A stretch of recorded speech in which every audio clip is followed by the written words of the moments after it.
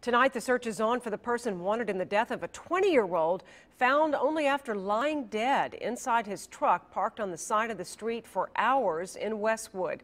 9 on Your Side reporter Allie Kramer is live outside the criminal investigation section downtown with the new information. Allie?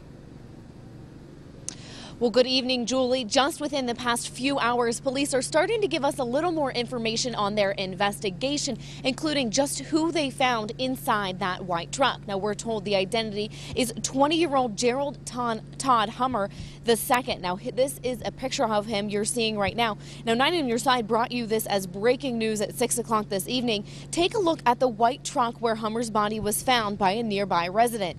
It was in the 3600 block of Schwartzy Avenue. Now, our cameras were there as the coroner arrived to remove the body late this afternoon. And since then, the coroner's office says that Hummer died as a result of homicidal violence. Now, what that violence is remains unclear at this hour. Now, as I mentioned earlier, Hummer's body had been sitting in the white truck for hours before anyone called police. And the fact that someone was dead inside that truck for that long, as people living in this Westwood neighborhood, has these people very much so on edge.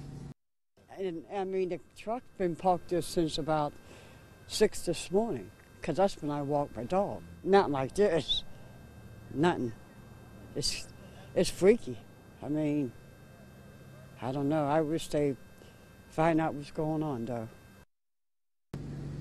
Now, at this late hour, nobody is being charged with the homicide just yet, but we're working with police overnight. We'll bring you the latest on this starting on Good Morning Tri-State at 4:30. Reporting live in downtown, Allie Kramer, 9 on Your Side.